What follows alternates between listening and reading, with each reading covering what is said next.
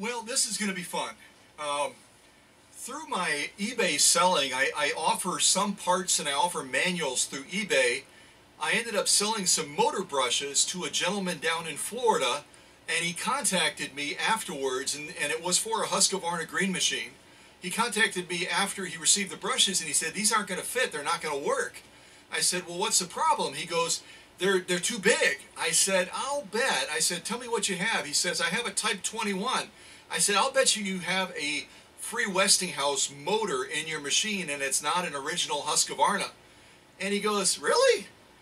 So he ended up, we kind of broke away from that. He ended up taking the back of his motor cover off, calls me back, and he goes, "You're absolutely right."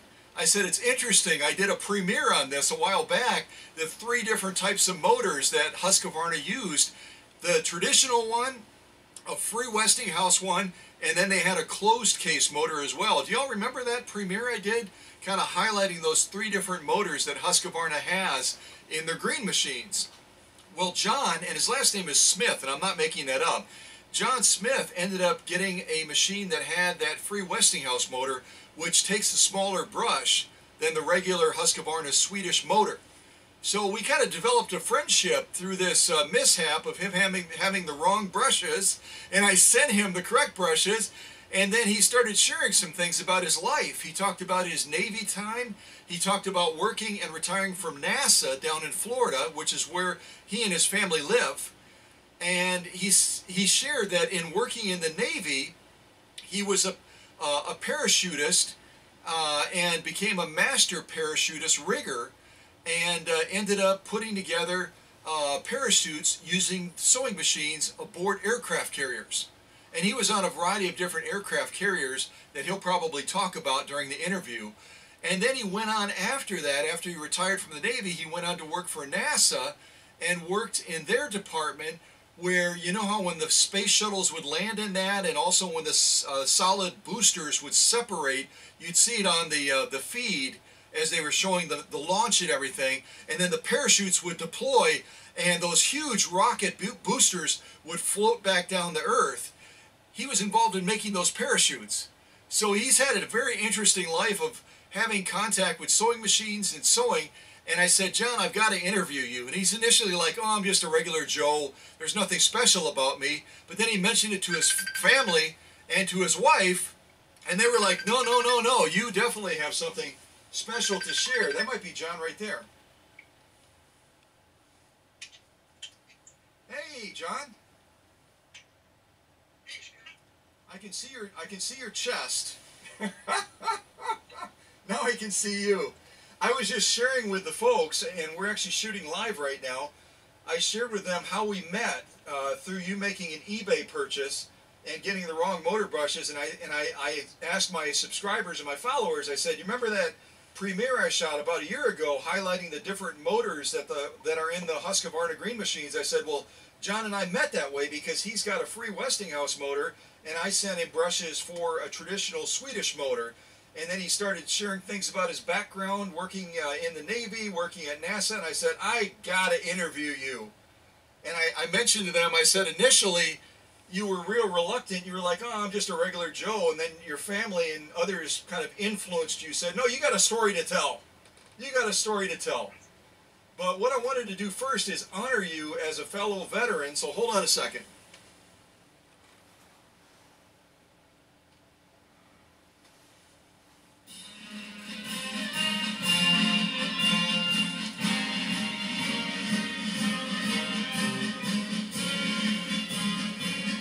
And yes, I'm standing up, out of respect.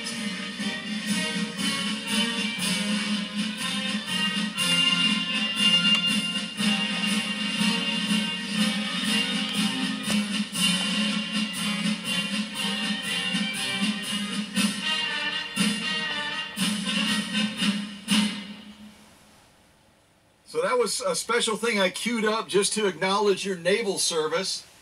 And I guess, well, I'm going to stop it right there. And I wanted to play that as a special treat for you. And also, before I forget, hold on. I wanted to play that as a special treat for you. because the unboxing today is actually relating to the gentleman that I had the privilege and honor of interviewing. And if you haven't watched that premiere yet, doggone it, if you miss a lot of other premieres, you don't want to miss this one. And the title of it, the way you can find it, it's going to be from, let's see if it gives me the date. Special interview, Jon Smith, that is his real name, used and worked on sewing machines in the Navy and at NASA. So that's a real long title. And it looks like I premiered it on September 9th. So hadn't really planned that, but just 2 days before the anniversary of September 11th, and what a fitting thing to honor a gentleman like Jon Smith, who faithfully and with distinction served our country through the Navy in a variety of different ways that he speaks to in this interview on my channel, and also served on the team at NASA as well to bring success to the shuttle program when that was still a real big deal back in the day. So we have the privilege. He ended up sending me the Swedish Beauty that you'll see in that premiere on the screen right now. And I'm going to do a complete service on it. I'm going to do some motor work, a variety of other things to his machine. So I've let the cat out of the bag as to what machine this is. And the other immediate cue as to what type of machine it might be is, yes, we have His Majesty, the King of Sweden, present during this premiere. And that tells you right away that inside of this box that we're going to unbox is going to be none other than a Swedish Beauty. The king always likes to be present whenever he can be for special occasions like this, where we're welcoming a Swedish Beauty into the workshop, and then we're going to be doing all of the magic to make that Swedish Beauty just run at the top of its game again. And I put a couple little things down at the king's foot right there, in a sense. I stole the real cool vintage iron. And if you haven't seen one of these, let me move His Majesty the King, and I'll show you this iron real quick. I have no idea how old it is. Thank you, Your Majesty. I have no idea how old it is, but it is old.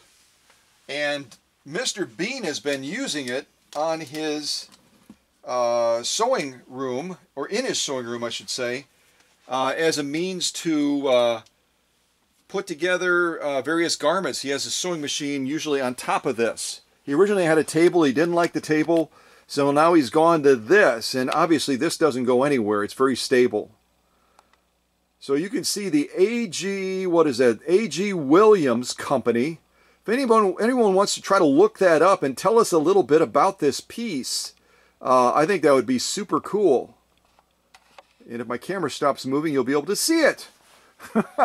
So the A.G. Williams Company, you can see it on the top. And then on the bottom, it's a little bit shadowed. Let me see if I can zoom in on that. Okay, it just gives where it was made. In Ohio somewhere, it looks like. I think that's Ohio. So if anyone wants to look this up for fun and give us some details on this particular very vintage iron, that would be super cool. And I'm not real familiar with these, so if anyone wants to share something about it as well, that would be, super awesome. Obviously you would put it on something real hot, presumably a stove or something, and you would heat up that base that's probably about almost 3 inches thick. And then you would iron things with it, and there was a special clip on top that you would attach to it to do the ironing. That's the extent of what I know about it. And I don't think Mr. Bean has done any research on it either. And I'm really intrigued. I just noticed now in the shot, you've got those 2 bolts on either end. Maybe all that does is remove the top of it so you can, I have no idea. Again, an opportunity for somebody to research it. And you know what? If you post something really interesting and really cool about this company, again, the company is A.G. Williams Company, presumably out of Ohio. If you post something really cool, I'll send you something special. And then just because the king was here and he needs protection, I mean, it's the king, for goodness sakes, he brought along his Canon as well, just in case someone wanted to mess with him. Of course, you know, Mr. Bean, Dr. Singer, they would have done, they would have dealt with it. They would have watched out for the king. So at any rate, I just thought this was cool to have the king standing on that. And Mr. Bean is looking to get it back because I think he's right in the middle right now of a quilting project or something. So I'm going to give it back to him so he can set his machine back up on it again. And this sucker is heavy too. If you, holy mackerel. Yeah, it does look like it takes the whole top of this thing off is kind of what it does. And there's a little plate on the inside of there too. And I doubt that anyone watching this is old enough to remember these, but maybe you are. If you are, that's even cooler. First-hand knowledge and information as far as how these were used and where they were used and all that kind of stuff would be super neat. All right. Well, let's begin the process of opening up this box that Jon Smith sent with his Swedish Beauty. And during the course of this premiere, it shouldn't be a huge surprise to you, but I'm going to be playing a lot of military style music. And as much as I can find, I'll play some naval music as well. So let's see here.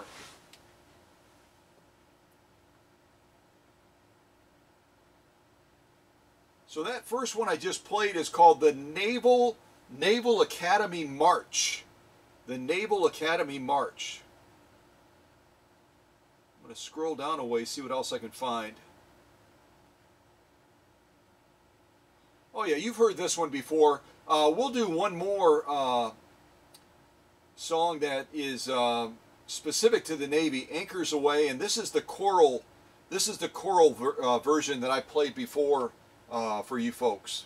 I love this one. I think it's fabulous. Anchors away, my boys, anchors away.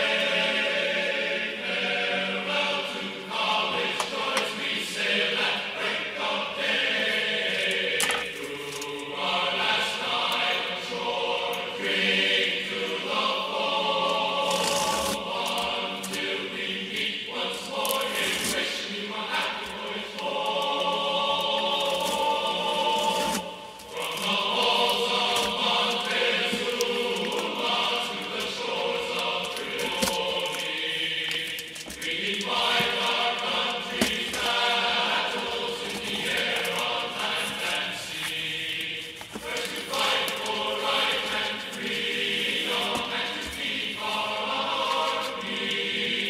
We are proud to claim the title of United States Marine. Blue of the seven seas, gold of God's great song. Let these our colors be till all of time be done. By seven shore we learn navies to know.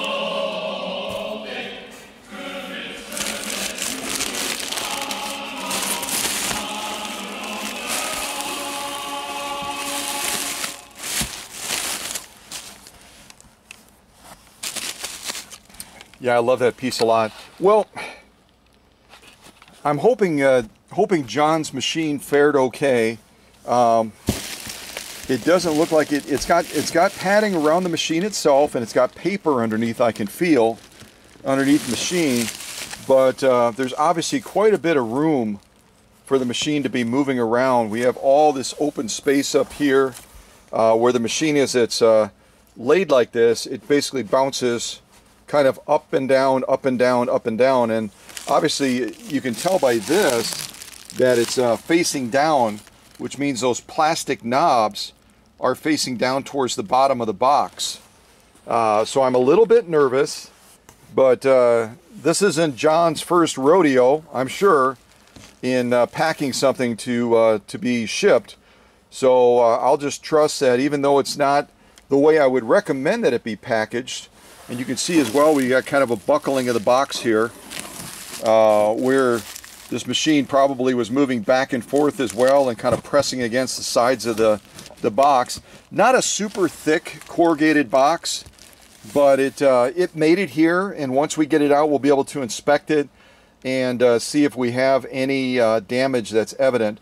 But just a tip for all of the rest of you that are looking at shipping your vintage machines, especially the Husqvarnas.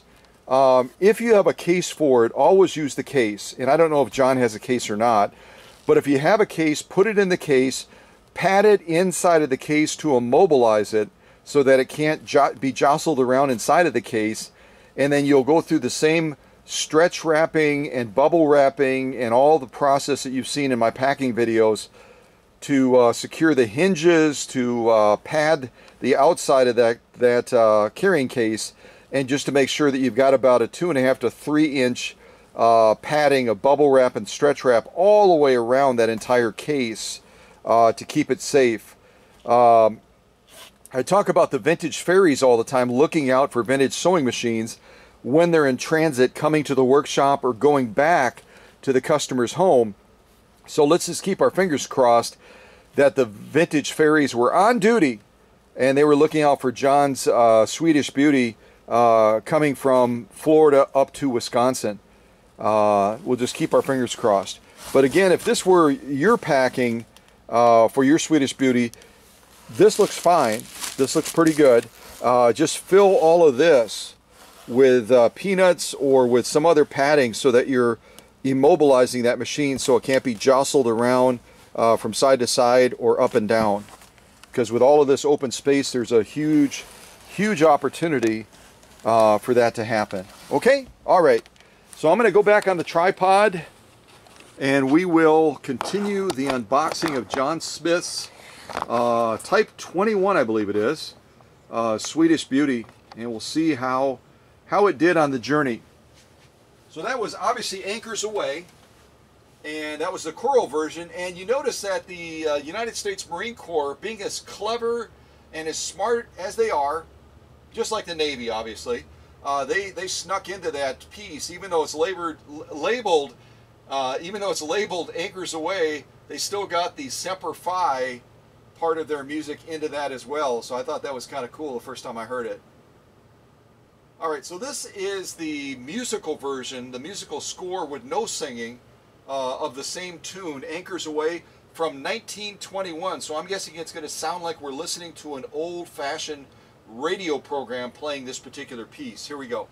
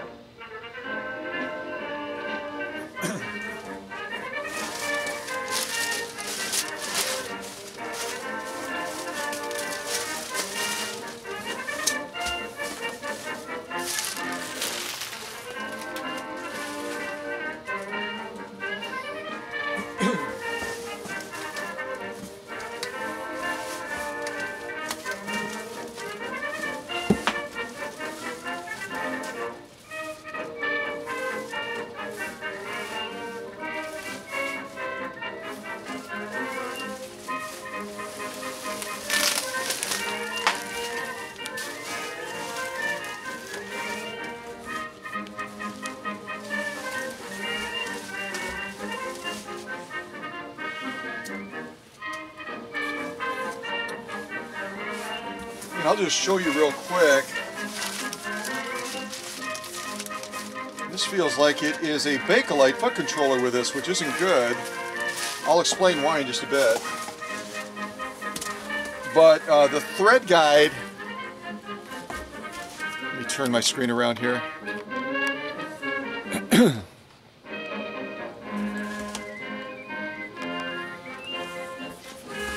don't know if you can see inside of the box right here. But this cut through on the box, and it almost went all the way through, is from the thread guide right adjacent to the faceplate, which wasn't padded well enough, so it actually cut through the box. I felt it with my fingers. It feels like it's not broken, thank goodness.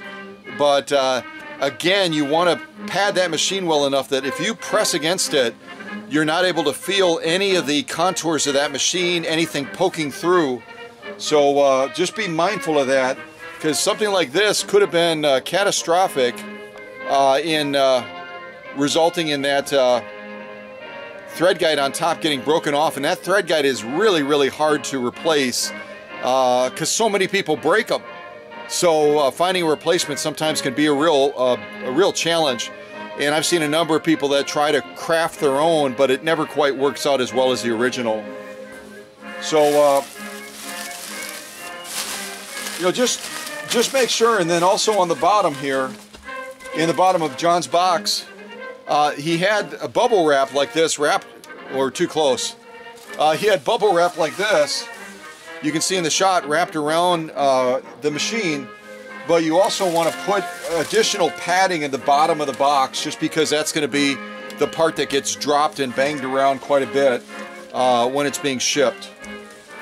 Okay, so we'll get that machine on the workbench and take a closer look, see how it fared as far as its journey from Florida up here to Wisconsin.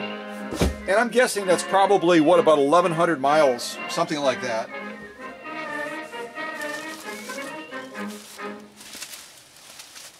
All right.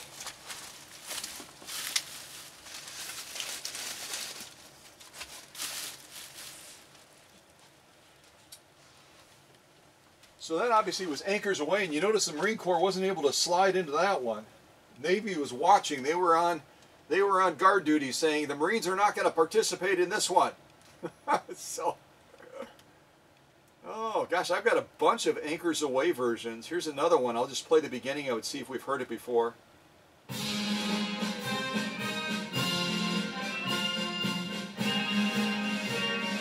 I think we've heard one similar to this, but not exactly this. We'll go ahead and play it.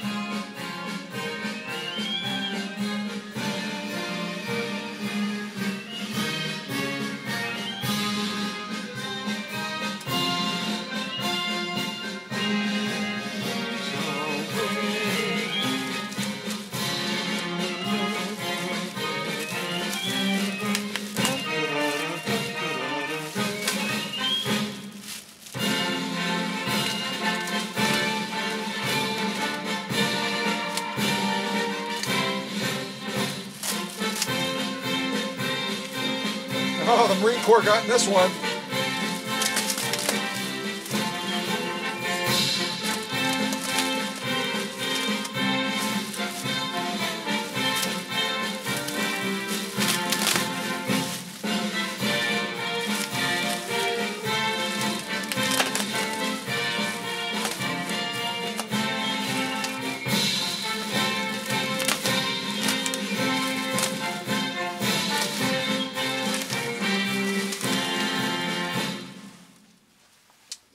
Well, I kind of see what Jon meant now.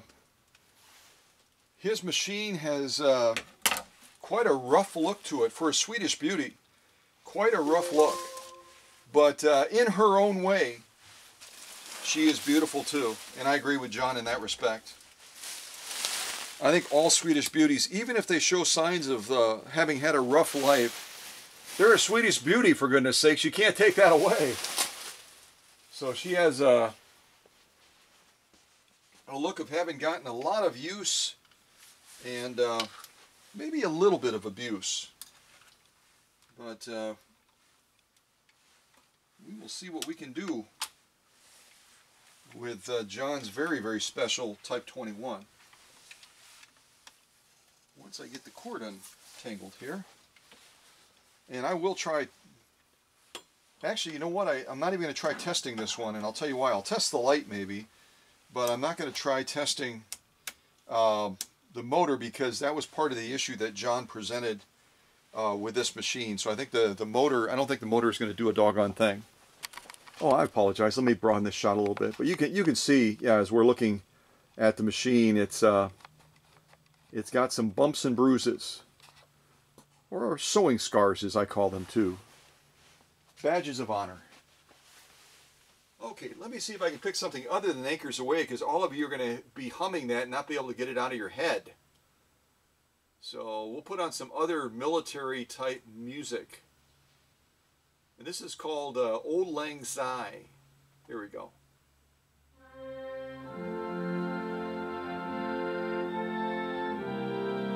Yeah, we'll save that for New Year's. How about Battle Hymn of the Republic?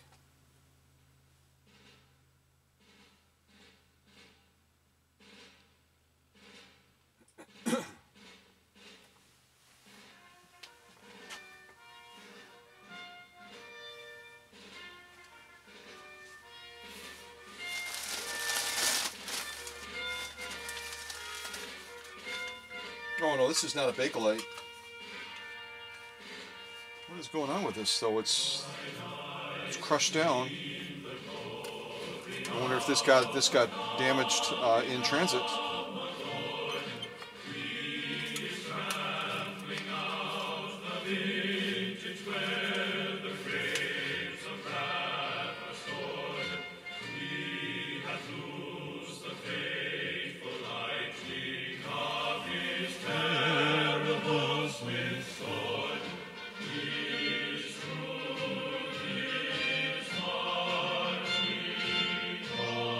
Okay, so this foot control is rated for 1 amp. 1 amp.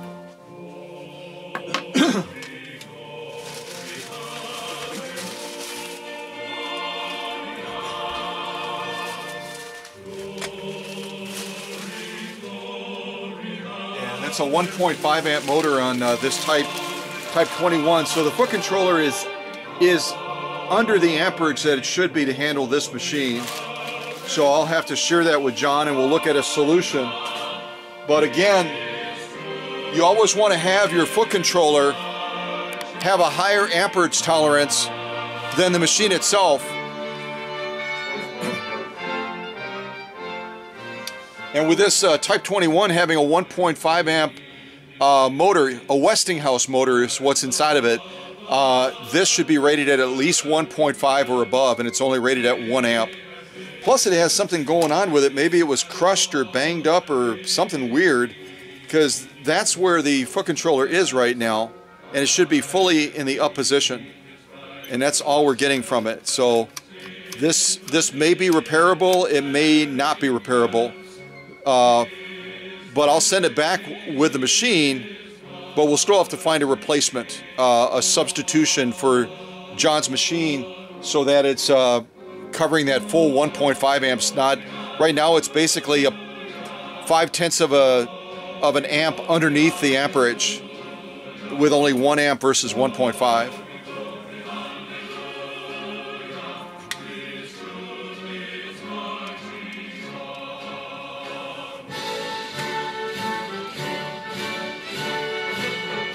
All right, let me come off the tripod. We'll get a little bit closer to John's machine and take a look at it. And I'll also plug this in and see if we can get the light working at least. I don't think we'll get the motor working. The motor's got an issue.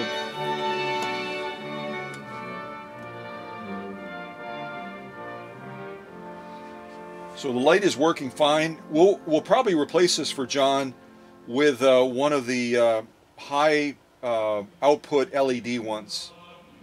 Matter of fact, I'm going to pull that out real quick. This is one of the elongated incandescent type bulbs. See how long it is? Super duper long. But it's still only rated at, what is it? It's a Japanese bulb. 120 volts, but it doesn't give us the watt output. So, but I would guess probably right around 25 watts. Somewhere in that realm.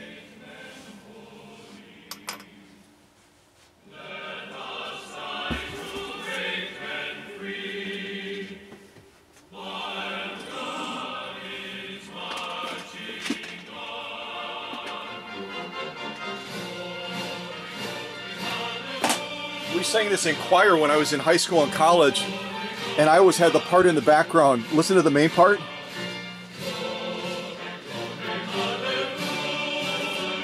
We would do "Truth is Marching" in the back of the ground. Truth is marching, truth is marching, truth is marching, truth is marching. You can hear it, yeah. What a great song. Oh my gosh.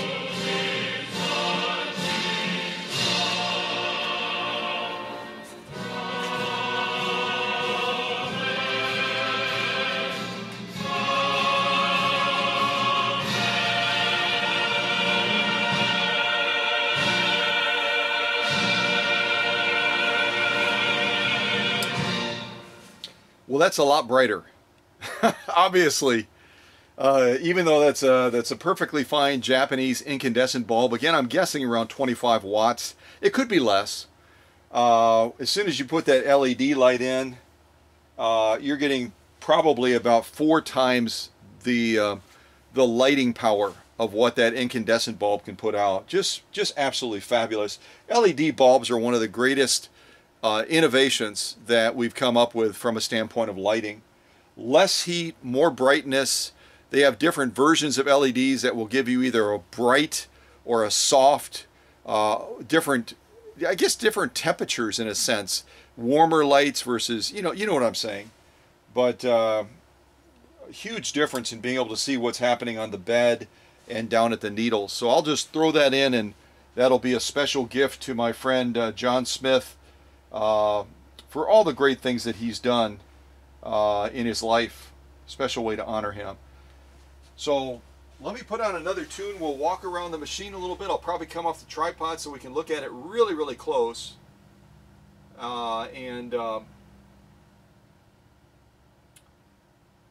We will wrap this premiere up pretty quick. Well, this is under military 2, and we've heard it before. The Emperor's Maneuver. Let's hear what that sounds like.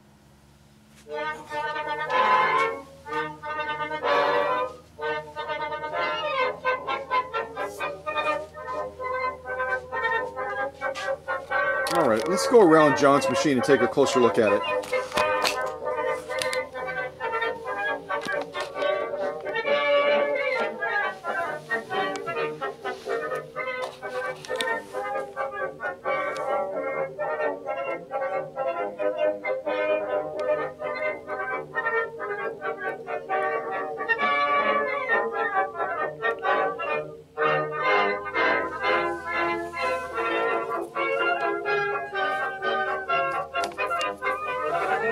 And if you're not familiar with the Swedish Beauties, this is to drop the feed dogs right here.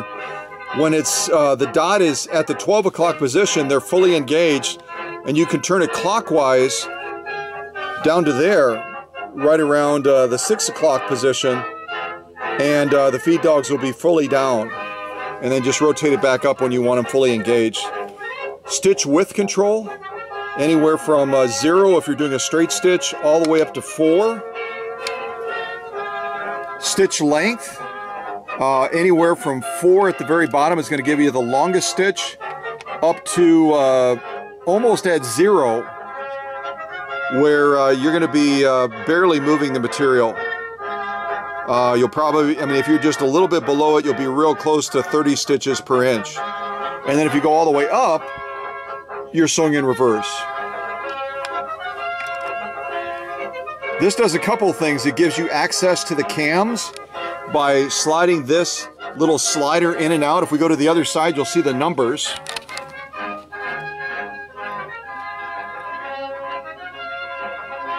From 1 to 5. So again, if you move this, slide it in or out, you'll be able to select whatever stitch is going to be on that cam. And I didn't see what letter cam is in the back of Jon's machine right now. But on all of these cams that are in these green machine Husqvarnas, they're black cam. In position 5, you're always going to have a zigzag. And then position 4, 3, 2, 1 on each cam will be unique to that cam as far as what stitch pattern it's going to have. And as I recently discovered through my friend Hans Christian from Norway, I was always under the impression that pretty much the cams that went with these green machines was A, B, C, D. D was nearly impossible to find, and Hans has confirmed that as well. He said, I've been looking for a D forever. I cannot find one. Well, I will share with him or share with you, and if he happens to be watching this, he'll discover it, that I just acquired another D cam, so I'm going to be sending him a D cam, and he said he would probably share with me an E cam. The only E-cam that he has that I can simply use in a premiere, and then I would return it to him. I would not want to keep it because I would want him to have that for the variety of Swedish Beauties that he has, the green machines that will take that particular cam. But I'm going to give him a D-cam to keep so that he'll have a complete set for any of his green machine Swedish Beauties in Norway. He'll have A, B, C, D, and E, which, that's bragging rights, folks. That's bragging rights. So, so again, you just slide this in and out to select the different stitch patterns that are on the cam that's in the rear. Position 5, again, is always going to be a zigzag. And as I've explained in other premieres, I believe you never want to operate one of these green machines without a cam in the rear of it. And that is because the cam not only gives you stitch patterns, it also sets the swing boundaries of any of these stitches that are going to generate needle movement. So anything at all, you know, whether it's a stretch pattern, a decorative pattern, a zigzag pattern, that cam is also going to set the left and right boundaries of how far that needle swings. Without the cam in the back, you may be able to roll the dice for quite a while and do okay, but in all likelihood, inevitably, that needle eventually is going to strike this plate as it's trying to pass through the opening of that throat plate.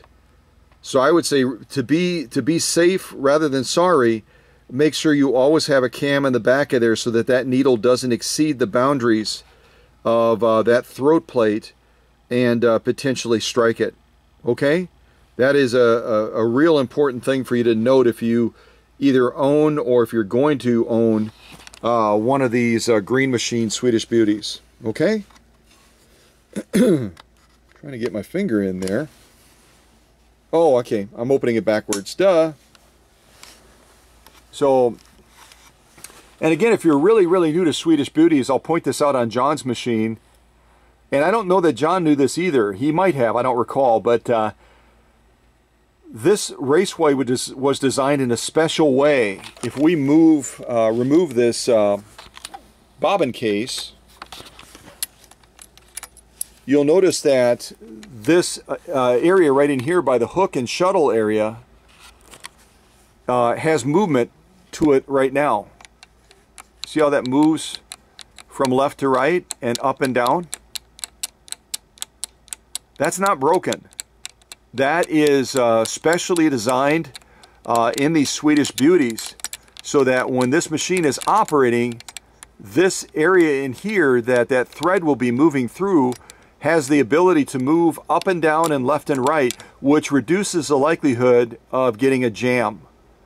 The Swedish basically proudly called it their jam-free raceway. You can run heavier thread through here and everything, and generally you never experience any problems. Now you got to keep this area very clean, and obviously part of the reason that Jon sent it to me is so I can do a deep cleaning on this Swedish Beauty as well. And this area right here, I call it the brain center of the machine. And it's true of any machine for that matter. You want to keep this spick and span with just a real light coat of machine oil, even though according to the manuals that the Swedish put out for their Husqvarna Type 21s like this and the other green machines, they said it did not require any lubrication down here. I disagree. You always want to put with a Q-tip swab a light swab of oil on the inside of this area right here where that bobbin case is going to go into. Ideally, you'll want to remove these three bolts right here, and take this assembly completely out and clean it completely. And then also the back side of this hook, you'll also want to put a light coat of machine oil on that as well. Okay? And when I take this through my 126 step process, and if you're new to this channel, if you don't know it, when I get a Swedish Beauty into the workshop, I have a 126 step process that I take a Swedish Beauty like Jon's through. And Jon's is going to go through the same thing.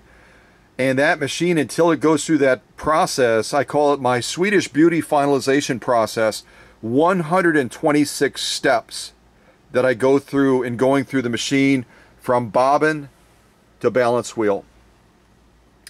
And once it passes all of those steps, then I premiere the machine, and then ultimately that machine is shipped back to the customer. But how many steps do you think the average sewing center or service center is going to take a machine like this? If Jon took this into one of those service centers, how many steps do you think they would go through on it? Less than 20. That's if they're doing a real good job by their standards. They would take it through between 15 to 20 steps, which also would not include disassembling the upper tension and all the other steps that I take a Swedish Beauty through. So that's another reason that people will make that extra investment into sending the machine in, just as Jon Smith did. Very wise man, very smart move, so that he knows that that machine is going to be gone through with a surgical scalpel through those 126 steps. So every part of that machine is going to be touched. Every part of that machine is going to be serviced, adjusted, and renewed. So when he gets it back, it's going to be running at a level that he probably has never ever experienced before with a Swedish Beauty.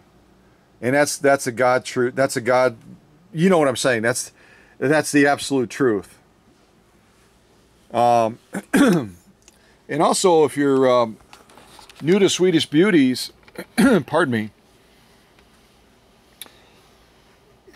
all of them are going to have a slightly different design in adjusting presser foot pressure. Jon's is different than some of the other Type 21s and some of the other green machines. With his, he has a simple knob right here that you're going to rotate to the rear or forward depending on how much presser foot pressure you want. Again, the simple rule is you want to have heavier presser foot pressure when you go through heavier materials, thicker materials, so that that presser foot is pushing down harder against that material so that it's working in concert with the feed dogs to move that material through more evenly. So thicker, heavier material, more presser foot pressure. Lighter materials, less presser foot pressure. And if this one is the same as all the other ones are, which it is, if you want to increase presser foot pressure, give me a second here. You're going to rotate this to the rear. If you want to decrease presser foot pressure, you're going to rotate it to the front, which will reduce the amount of pressure that's pushed down on that presser foot. Again, I said it's a little bit of a tongue twister. Presser foot pressure. Yeah, it is. So, and there are multiple areas even within the faceplate that need to be serviced as well. So just be mindful of that if you're not wanting to make the same wise move of sending in your Swedish Beauty to the workshop. And this little take-up spring right here, I've explained this in other premieres. As the machine is sewing, you'll notice that depending on the rate of speed that you're operating the machine at, this is going to be going up and down very rapidly. And the reason it goes up and down like that is for a microsecond between the stroke of that needle bar going all the way down, all the way up, it's releasing tension just temporarily so that that thread can advance and you can complete the sewing process. If one of these is bent, if it's real dirty, it's not going to function as well, and you might get thread breaking, you might get uneven stitches, and a variety of other symptoms telling you that that upper tension needs to be taken apart, cleaned, lubricated in the parts that it needs to be lubricated, stripped of varnishing and oil and dirt in the parts that should not have that on there. Well, really none of it should, but I mean the oil aspect. And then reassembling it. And this is one of those tensioners on this particular Type 21 where you might have to pass this number 3 a couple of times in order to get the proper upper tension. In other words, it's not going to be you start at a certain point and you just turn it to that point and then you stop and think that 3 is the max. You might have to go all the way around a couple of times and eventually stop on 3 in order to get the proper tension, particularly if this bobbin case, which I've taken out, particularly if this bobbin case is set too high. And again, this bigger screw that you can see that my finger is pointing at is going to be the screw that you adjust to increase or decrease bobbin pull. And again, for you folks that are real new to sewing, because the principle is going to be the same, not just with Swedish Beauties, but with all machines. The small little screw on the left is going to be the basically the tension band screw that should be tightened all the way down to hold the band in place that you can kind of see here. It's a tension band that the thread goes underneath, and depending on how far you turn the bigger screw clockwise will determine how much tension is being pressed down through this metal band against that thread that's being fed through this bobbin case. So if someone in the past, let's say you just bought this machine or you inherited it or you acquired it in some way, if someone turned this larger screw all the way clockwise, way down, so there's a huge amount of tension on this metal band, then if you don't make adjustments to this bobbin case, you're going to have to crank this way up to countermand the tension on here, because this bobbin case is going to be pulling down to define that top stitch. This upper tension is going to be pulling up to try to define that lock stitch. And if this is, just think of it as like a muscle man in a weightlifting place. If this bobbin case is cranked way down with that larger screw, and it's pulling down with a lot of force like a muscle man, then this upper tension is going to have to try to countermand that by pulling up, by increasing this. Well, that's kind of ridiculous, don't you think? What you should do in the case like that is use a very small screwdriver and back this upper, top stitch, back this bobbin pole down to a point that's reasonable. And what's reasonable generally, when you grab this thread, which I can't do right now because I'm holding the camera at the same time, but when you pull this thread and you have this bobbin case out, you should have about 2 to 3 ounces of resistance as far as how hard that screw is causing that band to push down on the thread coming out of this exit point on the bobbin case. Does that make sense?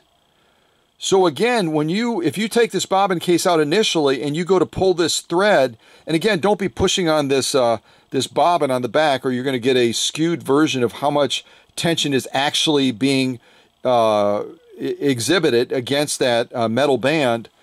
But if you pull and you're not pushing against this bobbin and you're just holding the bobbin in a way that it can freely distribute that thread out, and there's a lot of resistance. In other words, when you pull on that thread, it's like, holy mackerel, that's kind of hard to pull. That screw is way too far down. You want to back it counterclockwise to a point where when you pull it, you can feel resistance, but it's a light resistance. And then you'll be pretty close in the range of 2 to 3 ounces of drag that metal band is putting on that thread to, again, define that top stitch. This defines the top stitch. This defines the lock stitch. So if you've never heard that explanation before, then this is very relevant that I'm taking the time to do this with Jon's machine. And again, it's a tug of war. Depending on where you have this set, it's going to be pulling up. Depending on where you have this set, it's going to be pulling down. So you got to get that sweet spot, that balance, where these are working in concert together to get that knot from the lock stitch centered right in the middle of that material, and getting a nicely defined top stitch, getting a nicely defined lock stitch without having to crank this up, without this being cranked well up as well. Without this being cranked well up as well. Yeah, that didn't make any sense, but you know what I meant. So that is the quick, brief tutorial on balancing stitch tension between the upper tension and the bobbin case. And this doesn't just apply again to the Swedish Beauty, it applies to any machine that has ever been made. It's going to be the same principle. Okay? Okay, and give me a quick, thumbs up, or give me a quick smiley face in the chat if you found that explanation helpful. Otherwise, I can always circle back in another premiere and explain it again. Depending on how much coffee I've gotten during the events leading up to a premiere will sometimes determine how much clarity I have in my explanation. So, but I had shown you in the unboxing the punch through on the box that went almost all the way through all the layers of that corrugated cardboard, and it was a result of this tension guide right here, this thread guide, this thread guide on the front. It's almost like a blade style and it actually, because it didn't have enough padding over it, it actually cut right into the corrugated cardboard. Thank goodness it didn't break off, nor did this one. So this is an area on your Swedish Beauty, if you ship it to the workshop, add even extra layers of padding to this so that it doesn't have the occasion to punch through if that machine is jostled around a lot in transit. And you can see, as you've seen in other premieres, a lot of the face plates on these Swedish Beauties will have stamped right here, made in Sweden. This Type 21 does not have that distinction for whatever reason. They just elected not to stamp this particular faceplate. So it's also not closing real evenly. I'll have to look at those hinges. See how it hinges right here? This it's basically a metal band that goes from top to bottom that it kind of floats on as you open and close it. And right now you're having to lift it a little bit to get it to close properly. But before I close it, let me answer another question that I've gotten from people all around the world, even from Sweden where this machine was made. Where do you find the serial number on Swedish Beauties? Well, I'm focused on it right now. Right on the inside where that take-up arm would be going up and down, up and down, up and down. Right there you can see it. And Hans is a great resource. He's done a really good job of beginning to create a database based on the serial numbers on the Swedish Beauty to give you an approximate production date for that machine. Because I'll just be honest, the Swedish did not do a stellar job in maintaining records of when they produced their machines. Nothing like Singer at all. Singer did a phenomenal job for most of their machines in creating a database that you can track, as I recently shared also through a post, even through their letter sequences that are part of the serial numbers. They did a really good job in helping people to date their machines. The Swedish didn't do as great of a job, but with Hans' assistance, we should be able to get a fairly good idea of when this machine was produced. And if you have questions as well, you can always post them through the Facebook Cow Country page. Hans and Bill see all of those messages that come in. And Hans usually will grab those ones where someone's asking about the dating of Swedish Beauties, because he's done a phenomenal job of building a database where we can get a better understanding of when these Swedish Beauties were made. Otherwise, quite honestly, we would be spitting in the dark, or shooting in the dark, or whatever the phrase might be. Spitting to the wind, I think is what it is actually. So that's where you find your serial number on green machines, right inside of the faceplate. What else? You can see this one, even as it was coming into the American marketplace, they slapped it with what was a big deal back in the 50s and 60s, and that Good Housekeeping seal, which right away was a sales point for people in the American marketplace, because that right away told people that item that receives this distinction, it's quality, it's well made, it's going to last. Because back then they were pretty persnickety about who they gave these stickers to. I'm not sure how they were eventually put on the machines, whether they arrived in the U.S. and then, you know, a Husqvarna dealer slapped one of these on so that it had more credibility in the American marketplace. I have no idea. But at some point these were put on. I've seen them on a lot of the Swedish Beauties and on other makes and models as well, because people knew back in the 50s and 60s in particular, it was a big deal to have that sticker on the product, whether it was a sewing machine or whatever it was. So, and there's just a lot of, on Jon's machine, and this is not being critical of him in any way, he's a great man, and I have a great deal of respect for him, but this is just one of the areas, again, it just shows you the deferred maintenance. Those are, you know, basically dust and cobwebs and stuff like that in there. And again, through my 126 step process, it's done. It's not going to be like that when it gets done. But a lot of these surface blemishes in that, there's not a lot that I'm going to do to it. I'm going to do general cleanup, and also this area as well. You can see this kind of draws the air into the motor as it's running. Little areas like that are all part of that step process that are, you know, it's really critical to do that. Again, dirt is not the friend of our vintage sewing machines. But you can kind of see what John was saying. It's not a super pristine machine, but it's still pretty. It's still very, very pretty.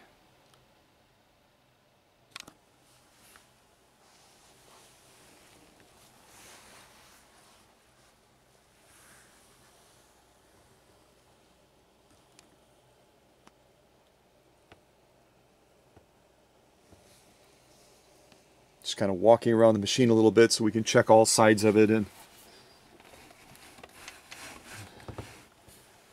And this wear mark I see a lot on the Swedish Beauties, and it's because that balance wheel is so tight to the machine that as folks are operating that balance wheel and turning it, your thumb or your finger, something like that, has constant contact with the machine as you're turning the balance wheel, and it inevitably rubs the clear coat off, takes the finish off, takes the paint off, and eventually it goes all the way down to the metal like this. So it is what it is. I mean, that's again a sign that this machine has gotten a lot of use. It's had a very, very busy life, which is a good thing. And some of this I'll be able to address. This varnishing and this oil will get some of that cleaned up and just give the machine a little bit better finish on it. And this is a non-traditional way of holding this balance wheel on. There's actually normally there's going to be a small little bolt that's going to recess into the hand wheel so it's not protruding out like this, so that when you take the balance wheel on and off, it's just a matter of removing that screw. But this is something that maybe John came up with this because the other one was missing. Although it certainly looks like, although I haven't seen a lot of these, it certainly looks like it belongs, doesn't it? Yeah, it does. And obviously over here we've got our bobbin winding area of the machine. This is something that you can pull out, and I think John attempted to do this when we were chatting, and it wasn't working correctly, and it's not working correctly right now. It's basically jammed, but this should freely come out, and that will allow you to engage that slow gear. And again, the slow gear is going to take that motor from full power all the way down to 1/5. And then also when you want to wind a bobbin, all you do is slide the bobbin on here, and there's a little tab underneath here that you can't quite see. That sliding the bobbin on is going to depress that tab, and then it's going to automatically, by that simple act of sliding the bobbin on, it's going to disengage that clutch so that there's no needle movement down by the feed dogs. Let's see what else we have.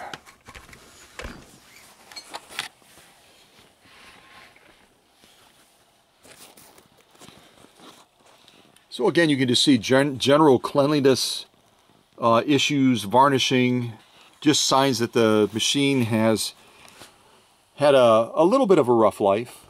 And here's our data plate where you can see the machine is rated for US electrical circuitry, to use a fancy way of saying it. It's wired for the US, 110, 120 volts. And you can see over here, this was my concern, where it has the amps. If we get real close, you can see it's a 1,5. And 1,5 tells you that this is a 1.5 amp Westinghouse motor in John's machine. And again, this foot controller, which seems like it's pretty defunct. Again, it's not even fully extended up. In spite of that, it's still not the appropriate foot controller because this is rated at 1 amp. This machine is going to peak at 1.5 amps or higher, you know, depending on how the flow of electricity comes into the machine.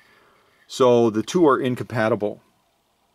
The result is that even if this were fully functional, which it's not, it would have a tendency, especially when you're doing slow sewing, to overheat, because the motor is demanding more energy, which has to flow through here, than the foot controller is able to handle.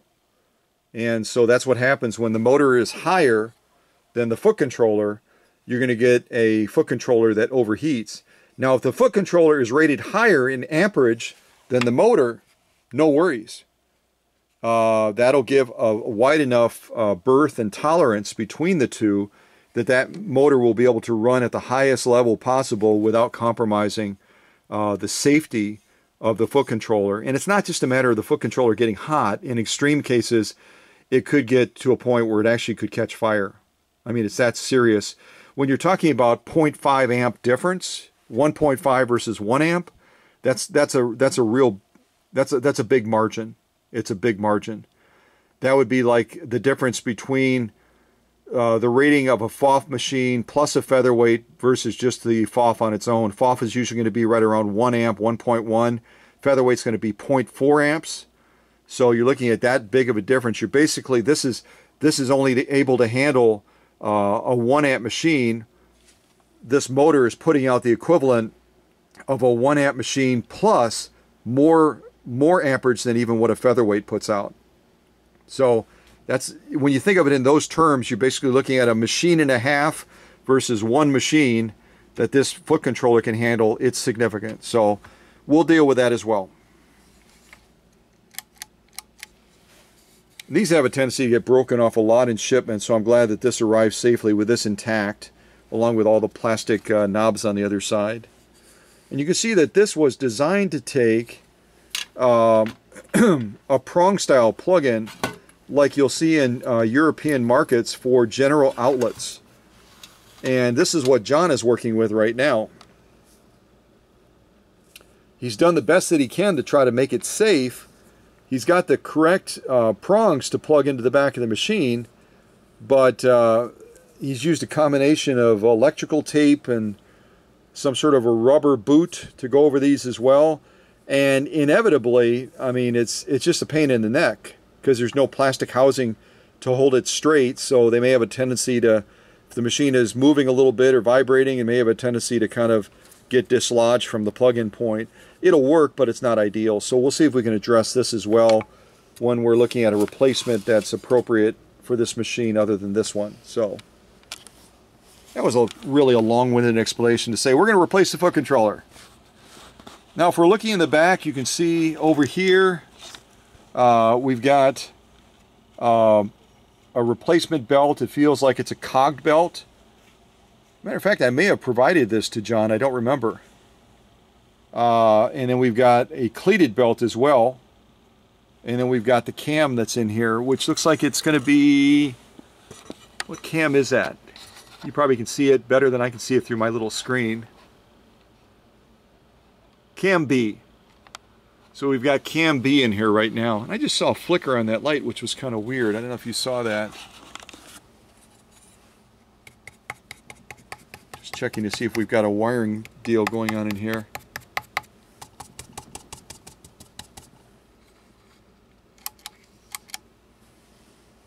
Yeah, I don't know what that was. The light kind of dimmed, and then it came back up again right away. So who knows? I haven't gotten into this machine yet, so I'll just give you another quick little tip as well. The little slider on the other side that's in conjunction with the stitch width, this thing right here,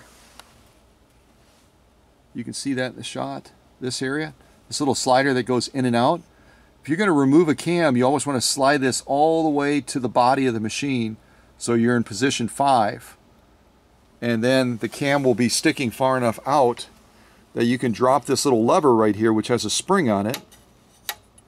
You drop it all the way down, and then you can remove that cam, which I'm doing with one hand. You can remove that cam more easily so that you can put another cam in or whatever you're going to do. Again, do not operate the machine like this with no cam in there, because again, this cam is going to set the boundaries, the swing boundaries of that needle. But I think these are just fascinating in and of themselves. Like the Singer video that I shared with you on the landing page of my YouTube channel. I would love to have been able to get into one of the Husqvarna factories and see how they made these. And as I've mentioned in other premieres, these cams are absolute gold. These are absolute gold. Not just the D's and the E's. I mean, the E is like unbelievably, ridiculously hard to get, as is the D. But even if you have an A, B, and C, those are gold. because you just can't find. You can check eBay, you can check Etsy, you can check Facebook Marketplace, you can check anywhere you want to check. Bonanza. If you ever find a lot of these for sale, like LOT, a lot, where they're selling a bunch of them together, and you're not interested, call me, text me, call Hans, text him, send him a note through Messenger or whatever, and either he or I will jump all over it, because these cams are absolute gold. You guys remember my friend FBI Mike? He and his wife that live out on the East Coast. He's retired FBI, and she's one of the highest ranking people in the FBI right now.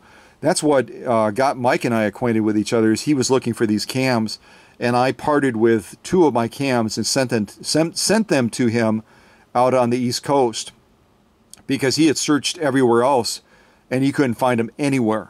They're just that hard to find. So I will safeguard this for you, John, I promise. I'll keep it safe. Put it right over there for right now. And in here as well, there's just a ton of service points. Remember I talked about the average service center, that if you take in a machine like John's to their service center and you say, I want a full service on it, and they write you out a bill for $125 in all likelihood, or $150, as one person recently shared with me on Facebook Marketplace. They're not going to do pretty much any servicing in here. They might put a couple drops of oil in there, but just in this area right here, there's almost 25 service points just in that region right there, to give you an idea of how critical this area is. But the fact that most service centers are going to do little or nothing to that area. So, and this whole panel comes off. Obviously, you got a bolt here and a bolt there, and the whole panel comes off. And then there's more areas that you can reach for servicing purposes as well. So that's another part that I obviously will take off when I service this machine for John.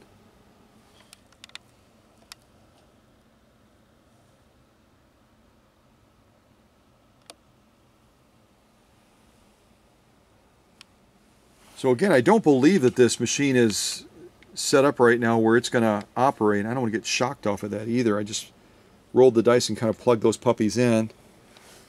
But I do have it plugged in right now with power, so I'm just going to try pushing this very defunct foot controller. But I'm going to do it with a little bit of a buffer, just so I don't potentially get shocked off of it. I'm going to use my little mallet to kind of create a barrier between myself and the foot controller, see if anything happens. Hopefully nothing dramatic.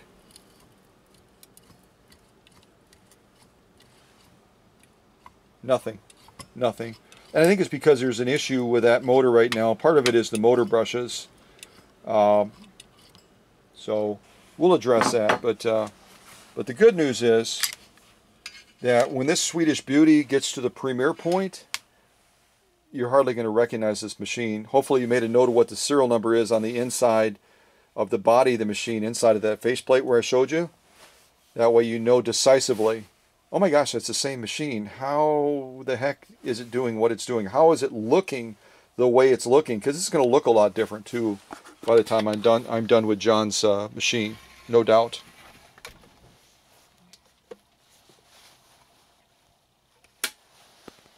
So this is Jon Smith's Type 21 that he sent from Florida. And see if I can put on another tune to kind of wrap this up. Oh, why don't we do the Star Spangled Banner? That's about as patriotic as we can get, I think. And I am a very patriotic person, so let me put that on next.